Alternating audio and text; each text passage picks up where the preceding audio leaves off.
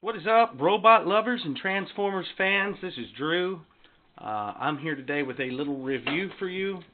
You probably saw the black version of this guy not too long ago via Ray, Mr. I Love Mess. That video did remind me that this guy existed and that I had wanted one. The reasons, I'd seen it on a couple of sites, but I never really, I thought, man, I need to have that because I like owls. I'm pretty much an owl fan, and I'm a Prowl fan too, so that's cool. So this is the robot mode. He's got lots of chrome. He's a Transmetal 2 Prowl. Now there's another way that this can be transformed. It's something with the wings, something where the wings are downward.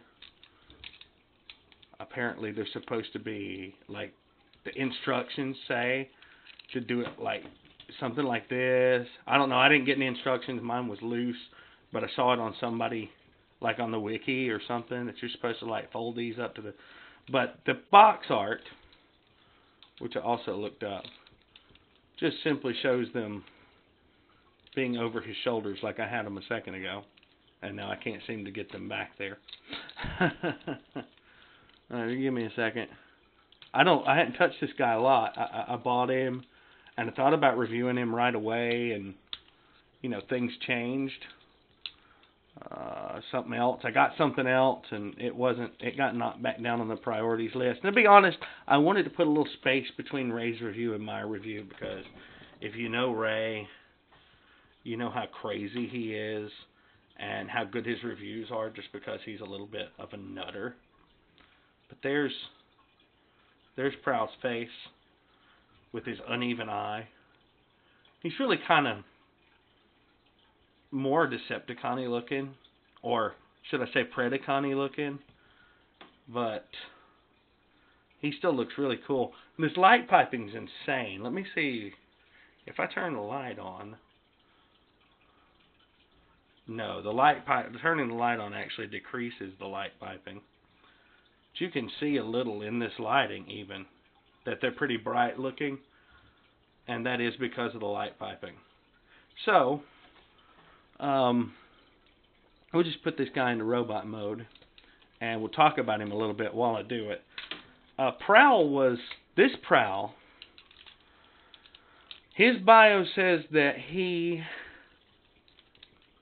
believes he had the same function as he does now in another life. And the function that he has now is being a brilliant strategist, which puts people in the mindset that this guy's pretty sure that he is the OG Prowl. That's what he's into. That's what he does. He's just like the original Prowl was. This guy is to the Beast Wars crew.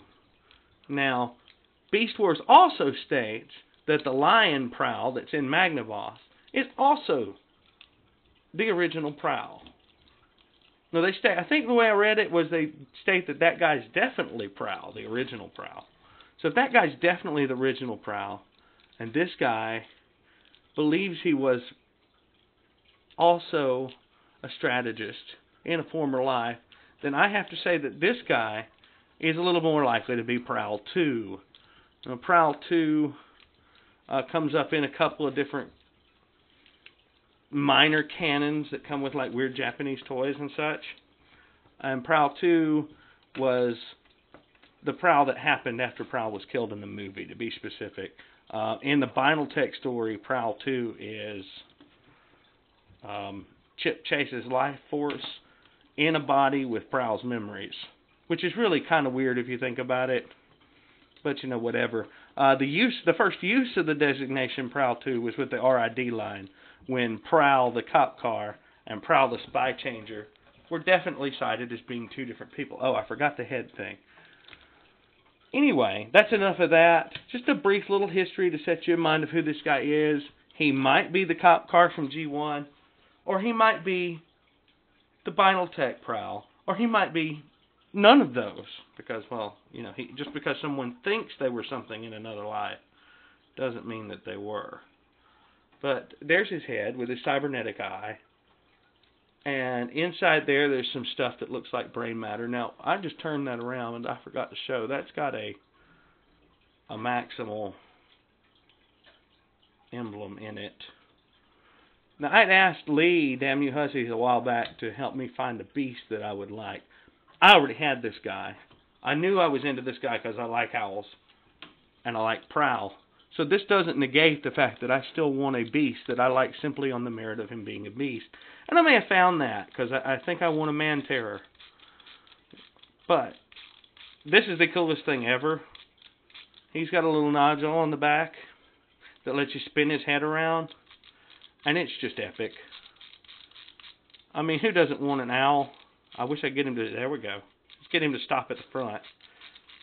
I mean, who doesn't want to push a button and spin an owl's head around? I mean, really, I know I do. I get up every morning thinking I'd love to push a button and spin an owl's head around. You can display him like this with his wings out. He also does a pretty good job of folding them up and looking like he's going to sit on a tree with them like that. He looks really good on my Prowl shelf, and I'm really glad I found him. And I want to thank Ray, I Love Mess, for reminding me that this guy exists and doing the review on the black version. The black version, I may or may not get it. It depends on how much I think it looks like Blue Streak or Smokescreen. Because people say he's a Smokescreen, but Smokescreen wasn't black either. Spinning owl head. This is awesome. But, yeah, so I'm going to expand my Beast Wars slowly and carefully and pickily. Yeah, something like that. Anyway, it's about time to move my pizza from one shelf to the other. So I'm going to leave you with this little pose for Beast Wars Transmetal 2 Prowl. And say, who wants to know? Who wants? No? Okay. Anyway, we'll see you guys next time. Sorry for the bad attempt at a joke there. And